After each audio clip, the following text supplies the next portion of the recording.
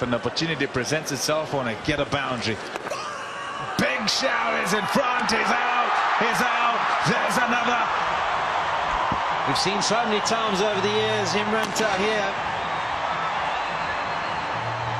He bowls wicket to wicket. He gets the ball to skid on. And once again, it beats the defenses of a batsman.